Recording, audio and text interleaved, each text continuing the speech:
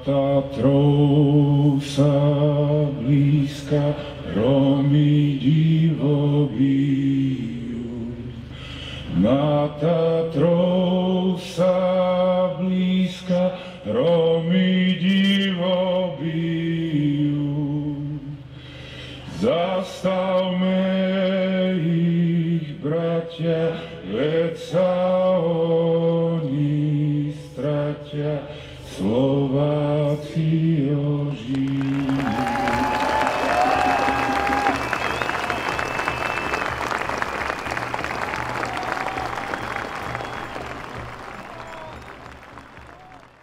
Jána Kuciaka, Daphne Caruana Galizia. Have you heard of these names?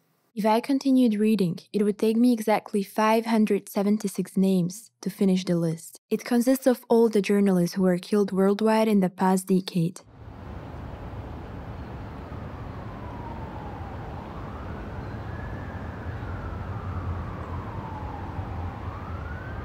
As an aspiring journalist, I wanted to find out why is this happening and how can we prevent journalists from getting killed. I decided to travel back to Slovakia, my home country, to capture the story of Jána Kuciaka. He was a talented investigative journalist who published stories about corruption linked to government officials and unethical business practices. Jan and his fiancée Martina were shot at their home in Slovakia 2 years ago.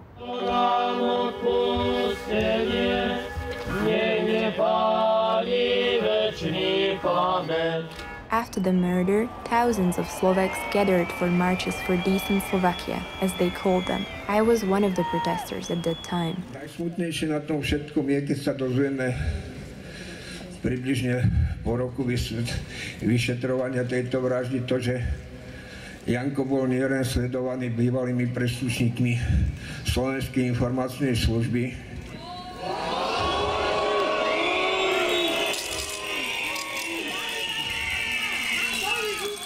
približne v tej dobe, kedy ho pán Kočner dal sledovať, bol lustrovaný aj v databázach policajných.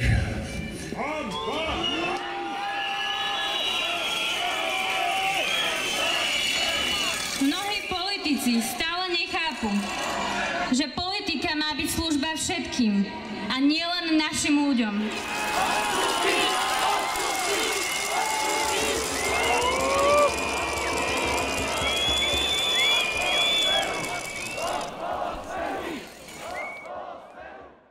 Spomínate si na moment, keď ste sa dozvedeli o vražde a možno také nejaké vaše prvé myšlienky?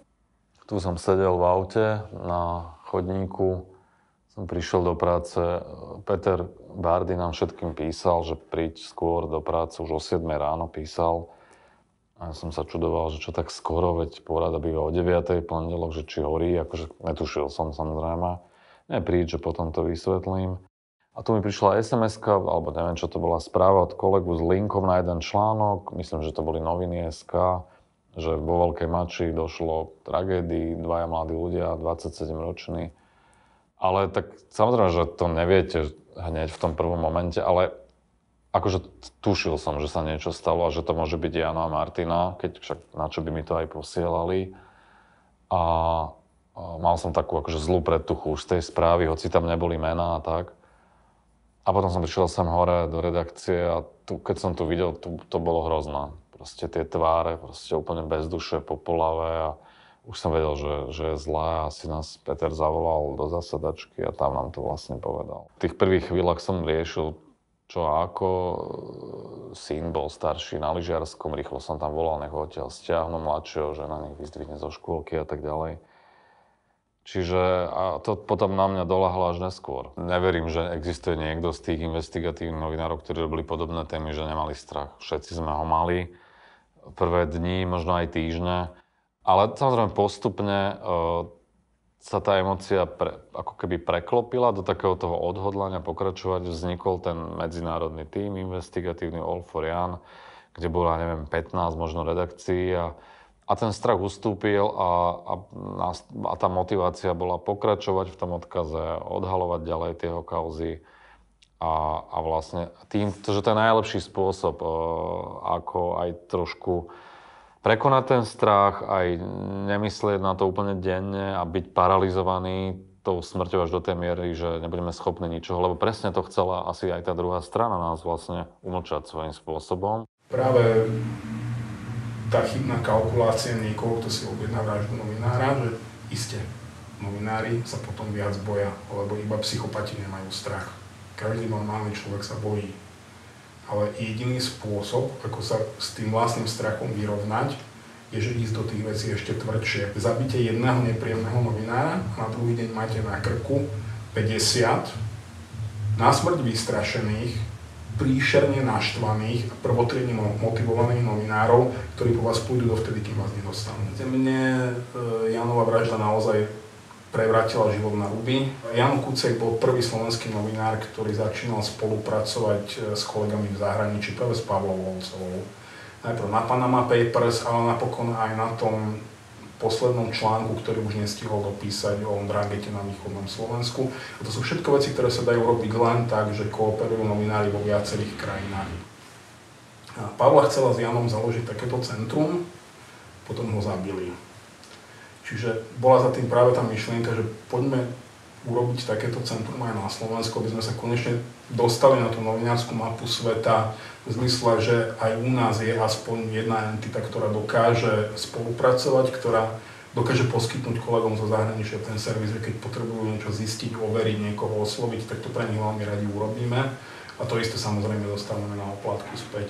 A to je aj také naše primárne zameranie, že medzinárodne organizovaný zločin a potom nejaké jeho, povedzme, aj korupčné praktiky na Slovensku.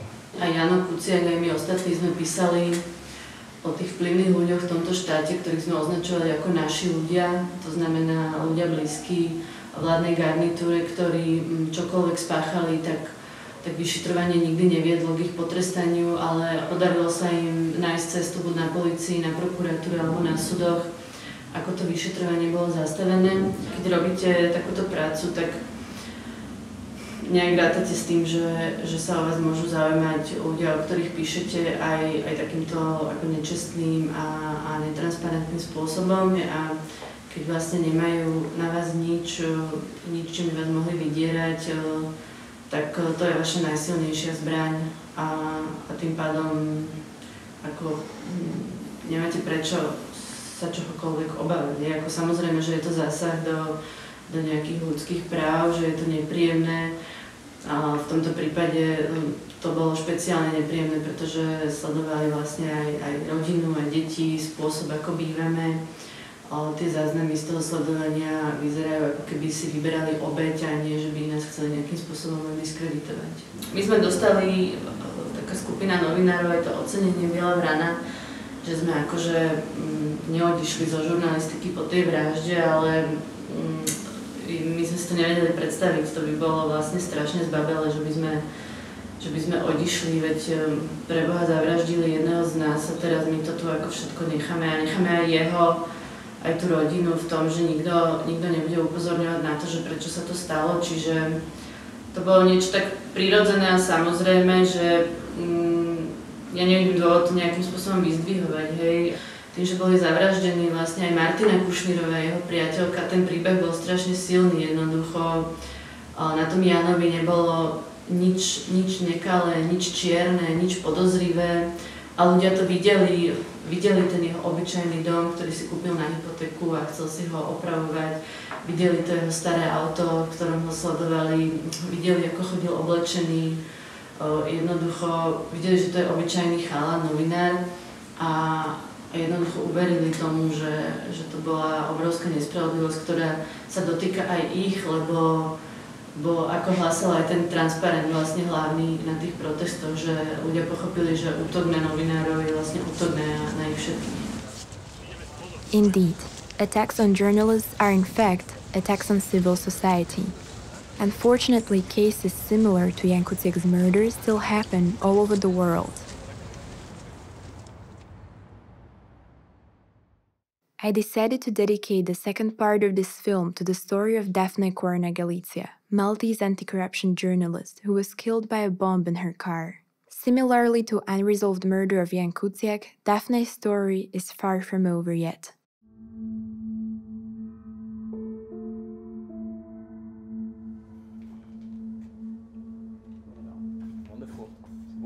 She told me, I'm going out to the bank now. She walked out of the house. Then I heard an explosion. And I knew it was a car bomb straight away. I saw the logo of Peugeot. And at that moment I thought, shit. There was a huge ball of fire.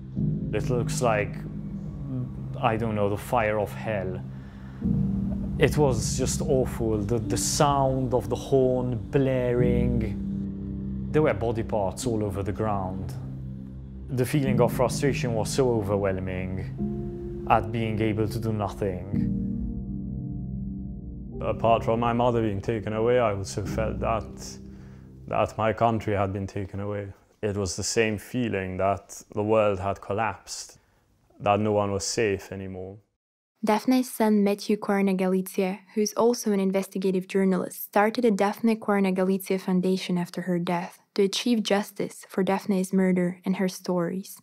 Due to coronavirus travel restrictions, Martinou and I spoke on Zoom about his mother's case. Full recognition, I think, did not come until even long after the murder of my mother, that things were seriously, seriously wrong.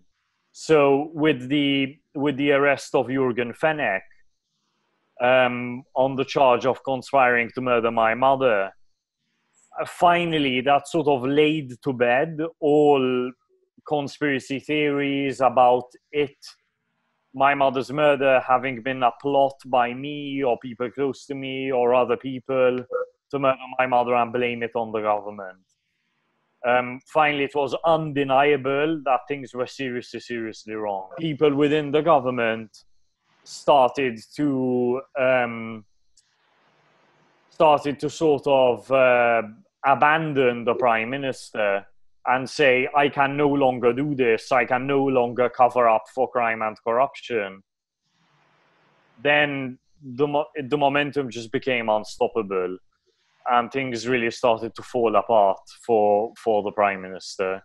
I think this is really when the collapse of the government became inevitable. Right, and you have also been working with loads of international journalists. Do you have any idea how they were impacted by this incident, by the murder of Daphne Caruana Galizia, as well as maybe, Jána Kuciaka's murder and Lyra Mackey and similar cases? These attacks happen every day, really. There are attacks happening anywhere all over the world. Attacks against journalists happen every single day.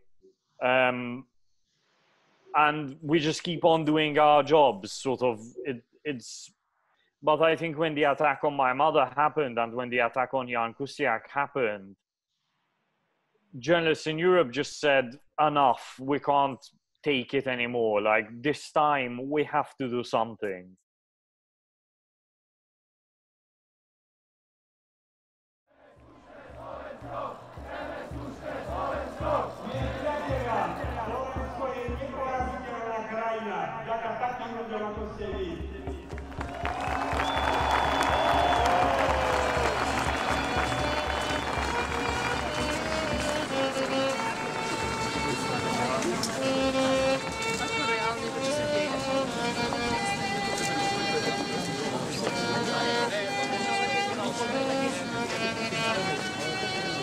After the journey of making this documentary film, I am still not certain I got my answers.